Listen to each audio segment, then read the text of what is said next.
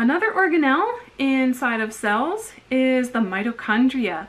Mitochondria, you may have, if you've had biology in high school, you might remember these. These are like the powerhouse of the cell. This is where cells can produce energy molecules called ATP. We'll be looking at this in more detail in the next couple of chapters, so we're just going to mention it in passing for now. Mitochondria, on the inside, they have all of these folds, these membrane folds back and forth. And those folds are important places where chemical reactions take place. Those folds are called cristae. And again, we'll come back to that in a later chapter. Chloroplasts are special organelles. These are what allow some things to photosynthesize. So chloroplasts, these are not present in animal cells, right? We cannot photosynthesize. We can't go out in the sun and make energy, but plants can, and these organelles are what allow plants to do that. So these are in plants. They're also in algae, like what grows in swimming pools. Chloroplasts are capable of taking in light energy and converting it into the form of chemical energy. And the place where they do that is in these green little stacks. These are called grana, or granum would be singular, grana is plural. Anyway, these stacks, these membrane stacks, are where that energy conversion takes place. And those stacks are floating in a fluid called stroma. Okay, so here's a schematic of a chloroplast. Right here, this is an actual image, an electron microscope image of a chloroplast. Mitochondria and chloroplasts do complementary things. Okay, so the chloroplast, what it does is it takes in light energy, converts it into molecules, so it converts it to chemical energy. And then what we're going to be seeing in the next couple of chapters is that mitochondria take chemical energy, they take food molecules, and what they do is they harvest the energy from it and produce ATP. Basically these have to work together in order for the whole cycle to work out. We'll see that more later on. Just wanted to mention it right now in passing. So plant cells, a couple of special, well, 3 special things about them. Things that plant cells have, but animal cells do not. Okay, definitely those chloroplasts that we just saw. That's one special organelle that plants have. Plant cells also tend to have cell walls. Animal cells do not have cell walls. Okay, so in the case of a plant cell, they do have the plasma membrane. That's shown in this very thin yellow line right here. That's a plasma membrane. But then right outside of that, they have a nice thick cell wall. And that's very important for plants. That provides protection and helps to keep the plants nice and rigid, plant cells nice and rigid. The third thing that plants have that animal cells do not is a central vacuole. That's this big space right here. This is where plant cells store extra water.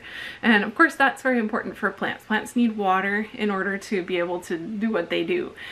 So that central vacuole is something that we see in plants, but not in animals.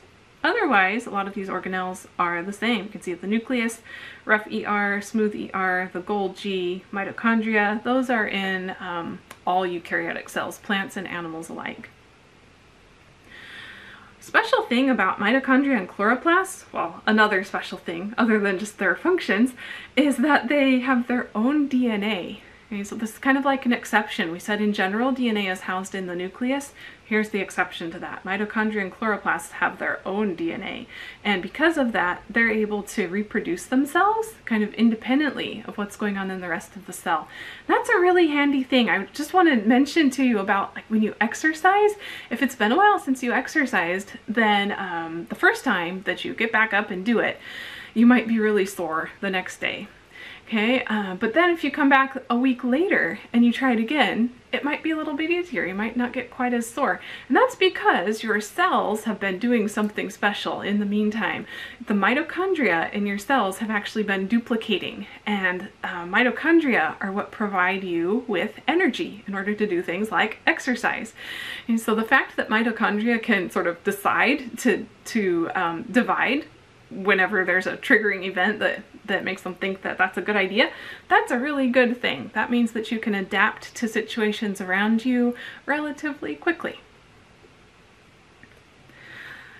The cytoskeleton of the cell. We are almost done with our tour of the cell. The cytoskeleton is a network of fibers that provides support for all of these organelles and structures we've been talking about. The cytoskeleton is really neat because it can be reformed, so it's not necessarily stuck in the form that it is currently. Rather, it can be dismantled in some regions and built out in other regions, and this allows cells to be able to move, actually. So we kind of like to think of the cytoskeleton as being both the skeleton and the muscles of the cell. It provides support and also allows movement. Some cells, like amoebas, can actually move by using their cytoskeleton.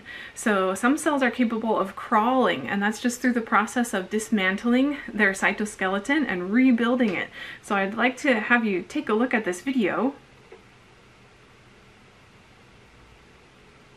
And what you're seeing here is an amoeba. This whole thing is one cell. You can see some of the organelles inside. There's a little organelle right there. Here's another one right here. And what's happening, you can probably see this cell is gradually moving to the right. It's moving in this direction. The way it's doing that is it's pushing out the cytoskeleton. It's making those fibers extend in this direction, and it's dismantling them over on this end. So it's retracting the fibers from over here. So pretty neat. That's how an amoeba moves.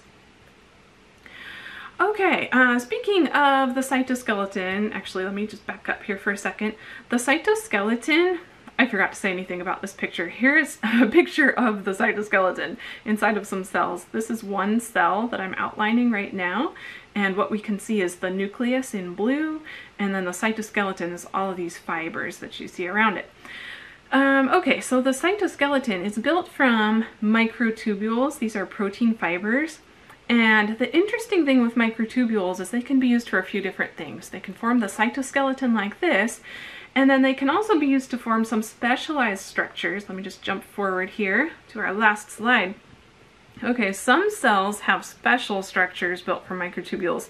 Flagella, these are basically tails that some cells have, and they are tails that can move. They can whip back and forth and allow this cell to move. This is a great way for a cell to be able to swim through a liquid environment. So flagella, this is something that a number of bacterial cells have, but also in the case of humans, the sperm cells do have a flagella, and that allows for a movement. Another structure that can be built from microtubules are cilia. Cilia are generally a lot shorter than flagella, and usually there are a lot more of them. So this is a cell that has lots of cilia on the cell surface, and cilia just kind of wave back and forth. They tend to move in a coordinated fashion. A great example of this in humans is in the trachea, in the respiratory tract. A lot of the cells in the respiratory tract have cilia, and what they help to do is catch debris that you might breathe in. Maybe the air is kind of dirty. When you breathe in that air, the cilia sort of stick to that debris, and then they move, and as they move, they sort of bring that debris back upwards, up your throat, and eventually you can either cough it out or swallow it down with your spit. So cilia do a very important job of keeping your airways clean.